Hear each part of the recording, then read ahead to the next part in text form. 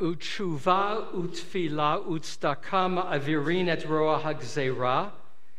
Repentance, prayer, righteous deeds overcome the severeness of the decree. Tshuva is our own inner work, where, like that archer with the words, we recalibrate in our minds where we've missed the mark and how we can be more purposeful, more mindful in how we use our words, our deeds, and open our heart. Tefillah is between us and God, in which we tap our deepest yearnings to express and even surprise ourselves. Tzedakah and acts of justice, that's between us and other people, with ourselves, with God, and reaching out. A favorite story about Tzedakah, also from Eastern Europe. The story is told, there was a time in Eastern Europe where Jews would be taken captive. It was, sadly, it's still something that goes on around the world. People are taken hostage for a ransom. And it was a responsibility of the entire community to try and raise the money to be able to redeem a captive. Maimonides said that it was among, if not the highest mitzvah of community. And so there was this man who was in a town and held for a ransom. And they fundraised in their little community, but the amount was too great. They couldn't do it. So two of the leaders, two of the rabbis, went to a neighboring town. And they went to the synagogue and they said, we have this problem. We have this person who's unable to find his freedom to regain his family. Is there anybody in your town who has real resources? Somebody who could help? And they said, we're really a poor town just as you are, but there is one man in the town who's really quite wealthy, but he's a miser. Frankly, we don't know of anybody he's ever given money to. So they said, well, how do we find him? So they gave him directions. It was winter, it was Poland, and they came to his door and they knocked. And he opened the door and he was very gracious. He said, I've never seen you before. Where are you from?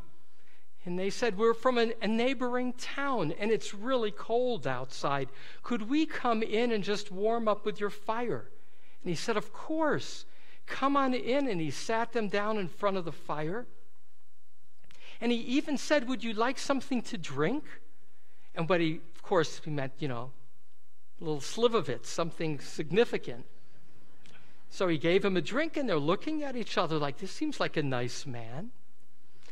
And then, as they got a little comfortable, they said, well, let me tell you why we came to your town.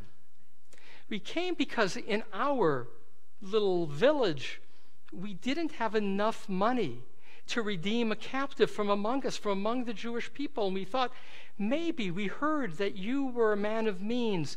Maybe you could make a difference for another Jew in the world.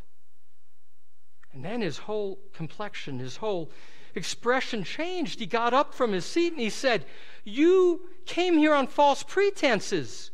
You didn't come in for a little warmth at my fire. You came in to try and get some money out of me. How dare you lead me on? Why didn't you just leave?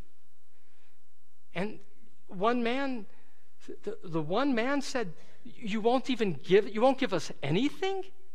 And he saw a rusty coin, a kopeck, 1 kopeck. He took it and he slid it toward the door and he said, chase that out.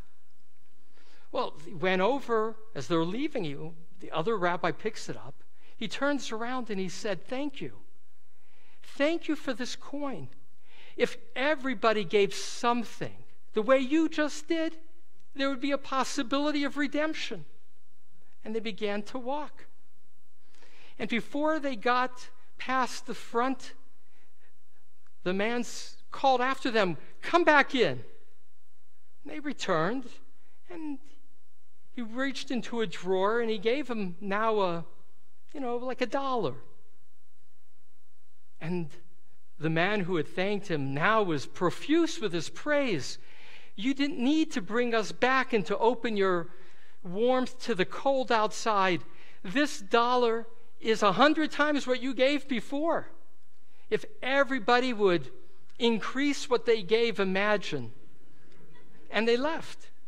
But before they got, out of reach, the guy called them back. And it happened over and over, and before they knew it, they left and they had all the money they needed. Now, the first fellow who said, "Can't you give us anything?" he turned to his friend. He said, "What happened? Do you know he was insulting? He was insulting you, and you were praising him. How did that happen? That after all those insults, we wound up with all of this resources?" He said, "It's very simple. It's with genuine gratitude." You see, his heart was very closed. And so all he could do was throw a penny. But it was a spark. And by knowing genuinely, sincerely it was appreciated, that spark was fanned into something a little brighter and a little brighter. And before you knew it, he became aware of how good it feels to make a difference. It's with that patience and love and his generosity that we're able now to go back home and make a difference. Now, I tell that story because it's one of my favorite fundraising stories. Because it's a reminder that it's not an expectation that people should give, because that's not fair to people. People don't owe others in that way. But what I like about this story is that we all know, I know for myself, I could be more generous. I'm busy, you never know where you need your money. And so I identify with this story because it's a story ultimately about love to fan a flame and trust. Utshuva, utfila, tzedakah.